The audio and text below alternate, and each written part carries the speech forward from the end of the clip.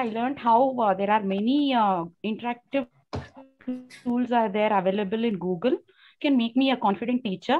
As rightly said, one of my teacher was telling, I want to design a class which I would want to teach instead of using somebody else material, customizing my class, thereby making the teaching learning process for my students interactive, also engaging kind, and even that flipped classroom concept, I liked it very much, wherein I want to give an opportunity where self-learning takes place rather than the teacher teaching everything.